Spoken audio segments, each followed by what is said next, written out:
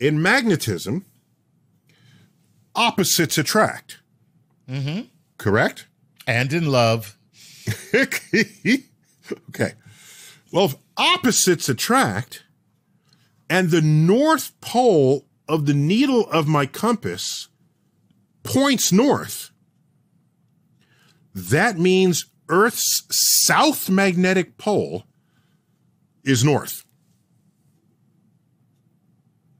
Just hang on for a second here. Yeah. Because that one might have hurt a little bit.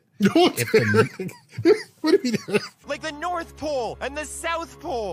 If the North brain. Pole. That hurt just a little bit. No, the thing is, if I have a magnet with the north and south pole, and I bring a compass near the magnet. Take a second here. So you're saying the needle itself is magnetized north. And it points north, which means so it's finding the south pole of Earth. North.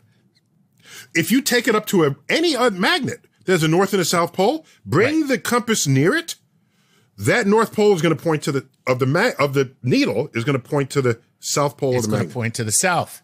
Yes, because opposites attract. Right, absolutely. Okay, I got you. That's going to point to because that's what attracts it. That's okay, so therefore, Earth's south magnetic pole is in the north.